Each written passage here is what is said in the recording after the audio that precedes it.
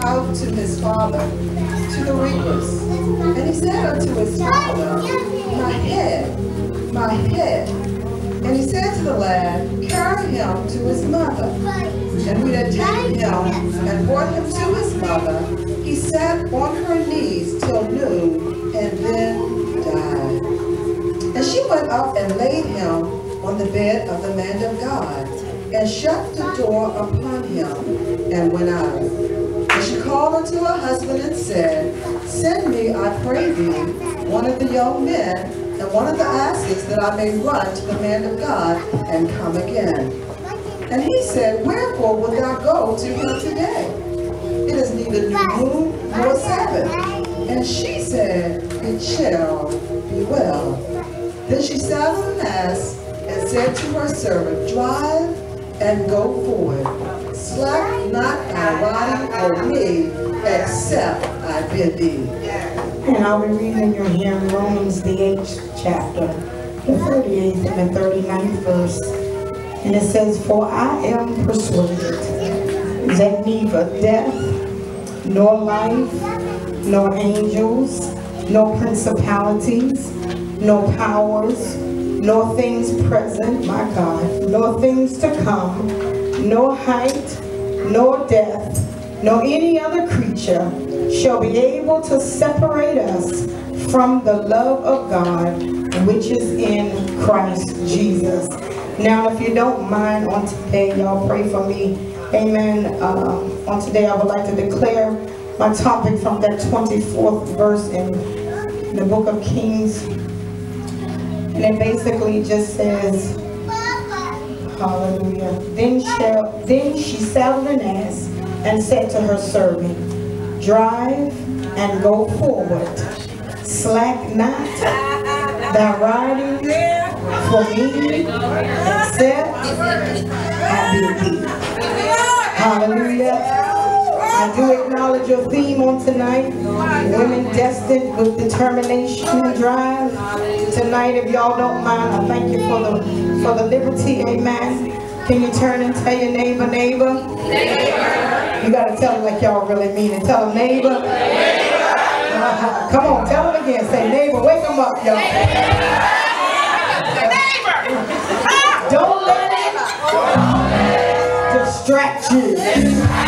Come on, tell them, don't let it distract you. Come on, turn and tell somebody else, just don't let it bother you.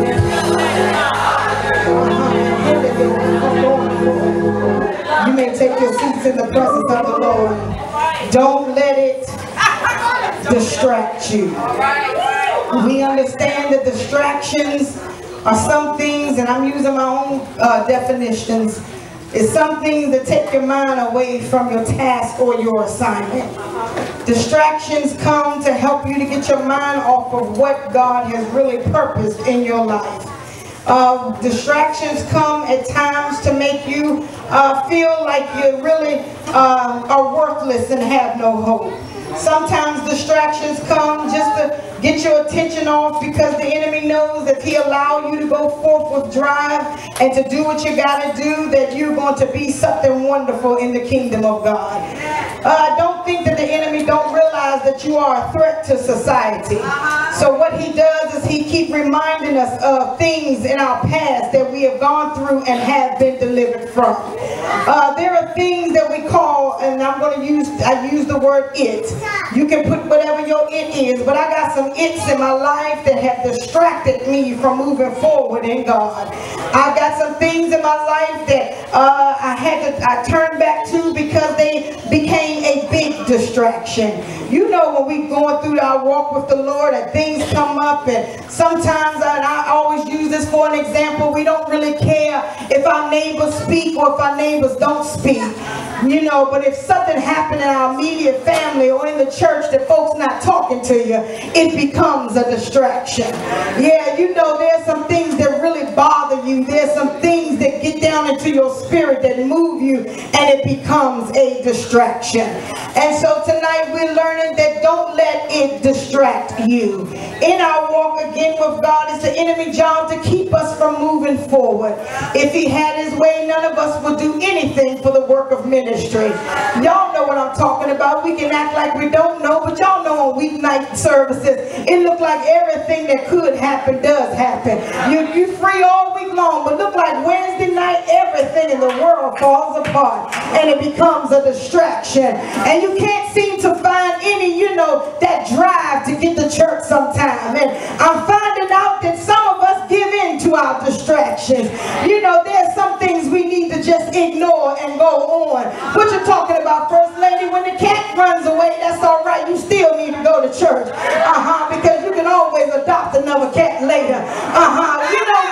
When somebody don't come home from work and you already talked to them on the phone, ain't no need for you staying home waiting for them to get there. We just use some of these distractions just for an excuse. But I'm so glad that when my distractions come, I'm learning to say, now, Lord, is this distraction to keep me from moving forward, or is it really something I need to stop and pay attention to? Because that's what the enemy will do sometimes to us.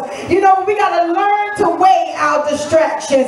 We have some good distractions. Can I just say it tonight? We got some good distractions. Pastor West walked in, I lost everything. I forgot. I wasn't even thinking straight. That's a good distraction. I was trying to remember where I was. Y'all know I got lost. Don't act like y'all ain't see it. And so I saw him walk in, I wasn't sure, and I just lost everything. Everything just left. There are some good distractions, but there are some distractions we have no business paying attention to. There's some distractions that it's the enemy. He's bringing our past back up before us, and he's trying to distract us from moving forward. So what happened is when the enemy feels like, because he can only feel it, and that he feels like you're moving forward and you're becoming a threat to him, he'll bring your past back up. Yeah, he'll bring your boo back in your life again. Y'all know y'all left him alone long time ago, and here he come. Look like you done ran into him at the mall, and now he said, well, I just looking for a friend. I just want somebody to talk to, and you find yourself talking to the friend that the Lord then took away from you. That is a distraction. And then he'll tell you, I just want somebody to pray with me. Because don't think the devil don't have a way of setting it up. I'm talking to somebody in here tonight. And he'll make them look so good. He'll make them, give you that googly eye look, and when you see him, you just melt all down. And when you go home, because you missed Bible study, remember? So that was your weeknight boost. So by the time you get home on Friday night from being with little boo that you ran from, now he's saying, well, will you pray for me? And you don't even know how to pray no more, because you're so happy that boo came back into your life.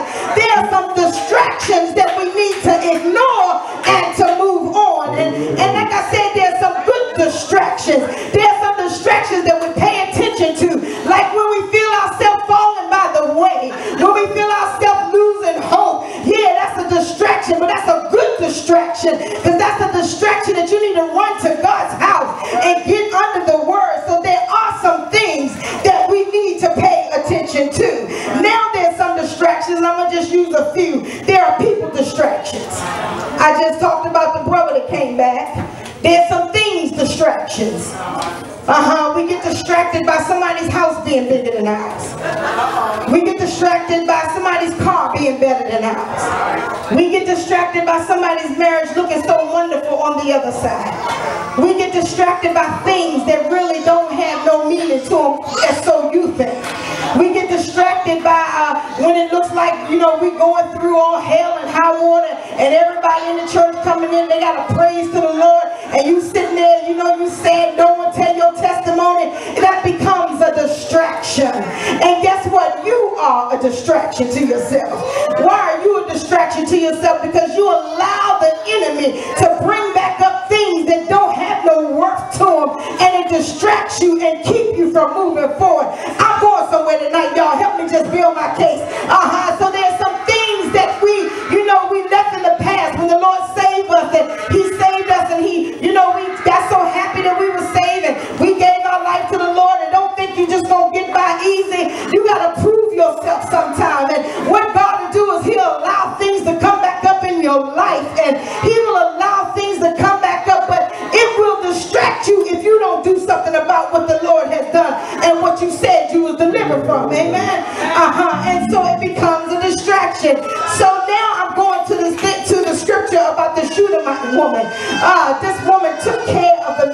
God. You know, sometimes if we just take care of the men of God, it will be well with our souls. But don't nobody want to take care of nobody no more. They feel like I'm going through all this. I can't, you know, be grabbing pastor's backpack, and I can't grab pastor's briefcase, and I can't do all this. But I promise you, when you take care of the man of God, God will take care of you. This Shunammite woman, I looked at her and I said, God, I don't know what I would do if it's something that was distracting me before. It does not say in the scripture. I'm just thinking it's on my own, that this woman had no children, and maybe she became distracted and at the baby powder, and you know, she smelled the baby lotion, and you know, but you didn't say that she was any way disheartened about not having a child. But she had a child, and then I found it phenomenal that she didn't even ask for the child herself.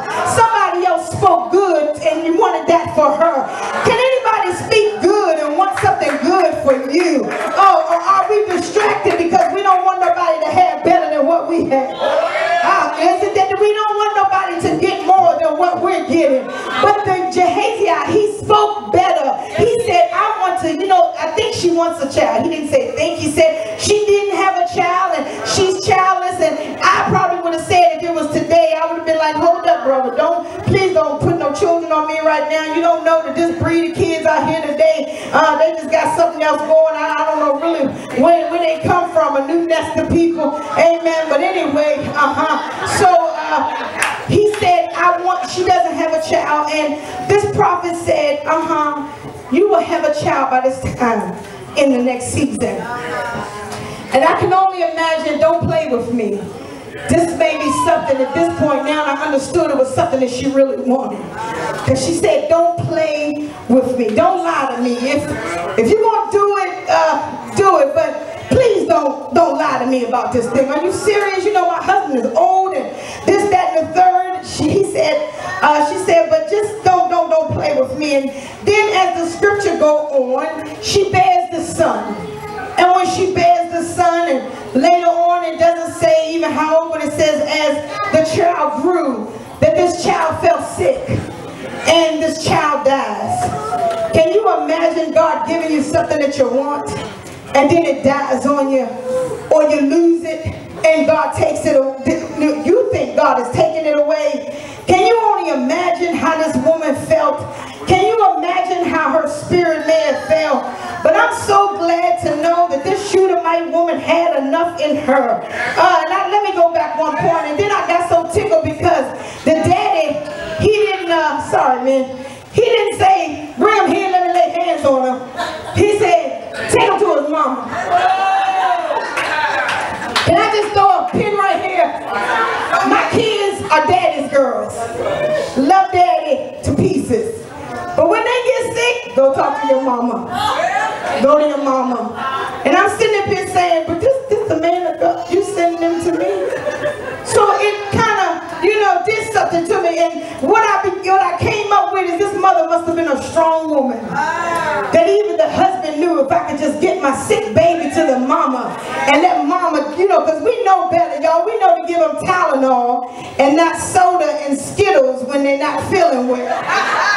We know to give them something when they're not feeling well that, you know, will help them. And I must go in and say it. My husband said Chris was sick and I took her home and, baby, I don't know what to do. I said, well, do what you think to do. I mean, I'm at work. I'm trying to process it. He said, but she's really sick. And I came home. I said, well, Chris, did daddy give you some medicine? I don't remember. Did daddy pray for you? Yeah, he prayed. Okay, well, did he give you something for the fever? No, we had Skittles. We had Pepsi. He gave me something to drink or juice or something. Well, did he feed you? Yeah, we had some fast food. And I began to wonder, what was y'all doing while this child was home with this fever? But it was okay because I understand that there's some things that just mama knows what to do. It's not a bad thing that daddy didn't know what to do, but some things only mama know what to do. But going back to the scripture, I had to just drop that one out there. I still could not believe she had Skittles and a Pepsi.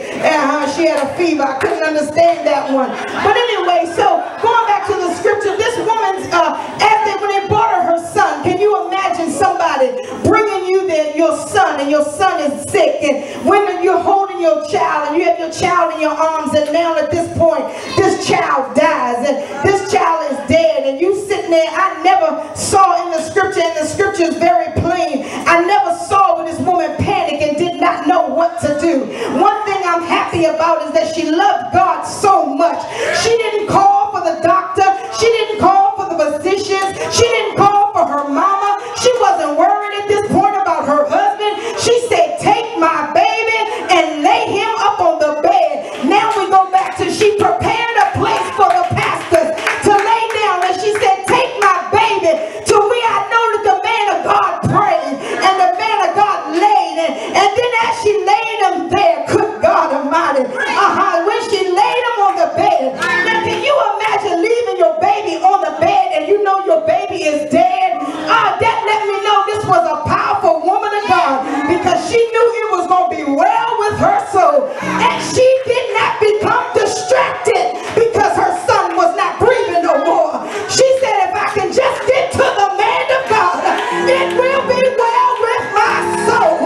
Sometimes some things in our life lay dead, and we just gotta sometimes let it die and get to the house of God. And when we get to God's house, good God Almighty, what God will have for us here, we can go back home and raise the dead. I'm not talking about people. I'm talking about that nasty spirit of yours. Let it die. If it's already dead, let it die.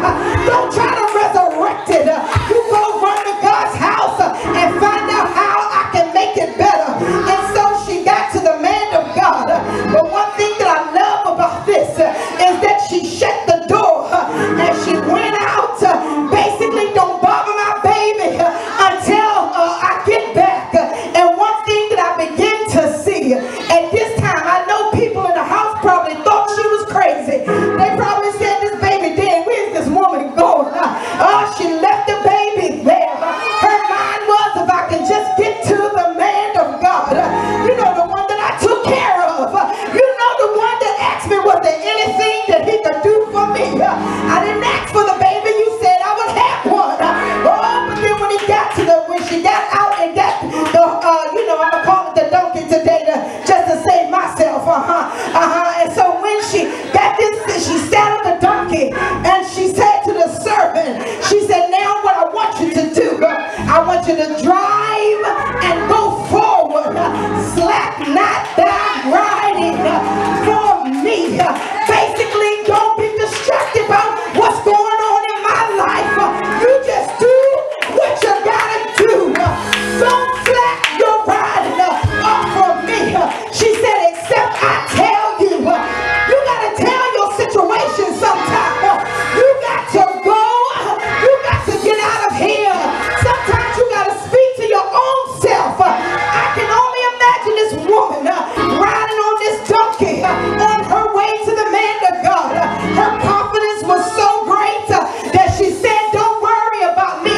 You just ride till I tell you to stop. When she got to the man of God, she ain't go pity-patting and playing, y'all.